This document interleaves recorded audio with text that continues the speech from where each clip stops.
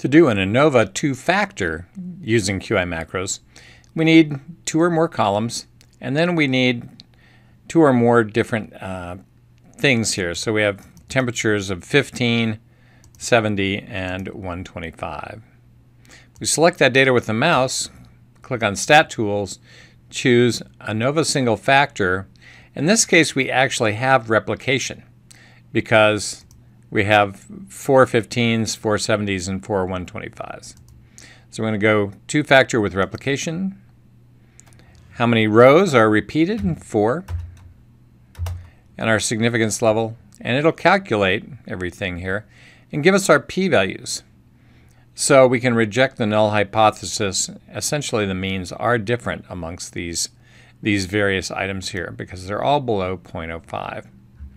And that's how you create an ANOVA two-factor in the QI macros using the replication or without replication.